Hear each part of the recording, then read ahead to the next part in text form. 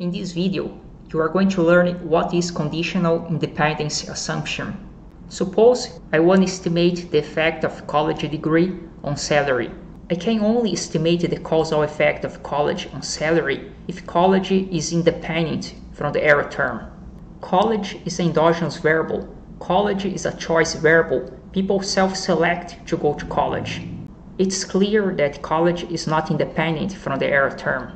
But in econometrics, we have a trick that we call conditional independence assumption. If you condition to a variable age, now then college is independent from the error term. At least this is what is written mathematically. See that there is no college here? If these two terms are equal and I can discard C, that means that C is independent of the error term.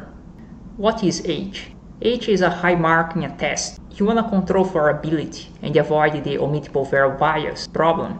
Let's assume that in the world there are two types of people, red and blue, and they are equally distributed. The wage of red people without college degree is 10, and if they have a college degree, they make $20. The wage of blue people without college degree is $8, and if they have a college degree, they can make $12. The average causal effect of a college degree for the red people is $10, 20 minus 10. And the average causal effect of college degree for blue people is $4, 12 minus 8. If you average both 10 and 4, you get the average causal effect, that is 7. Now let's assume that you have this data. See that you have 10 blue people without college degree that make $8. And here you have 6 red people without college degree that make $10. The mean salary of people without college degree is $8.75. You get this value, multiply 10 times 8, 6 times 10, and divide by 16. Now let's see the data of people with college degree. 6 blue people make $12, and 10 red people make $20. And the mean salary of people with college degree is $17. If you run ordinary square, we get this result.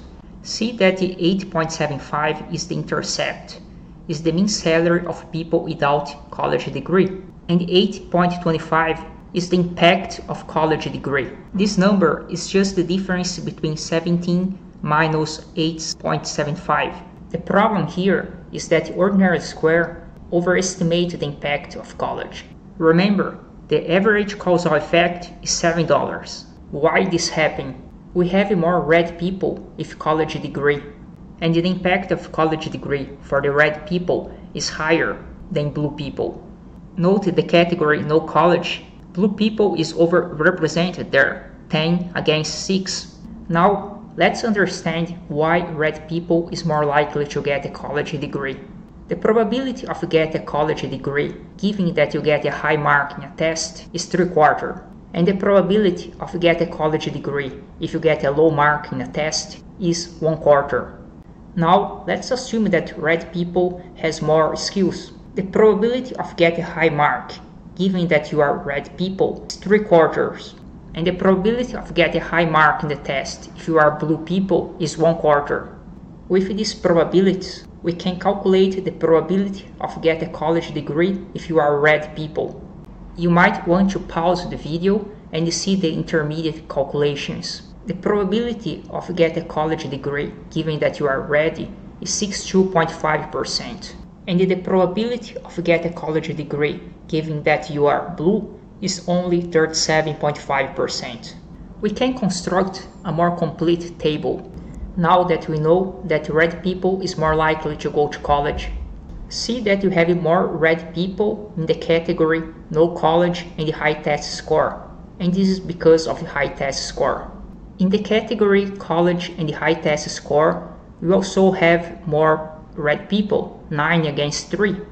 In the category no college and the low test score is the opposite.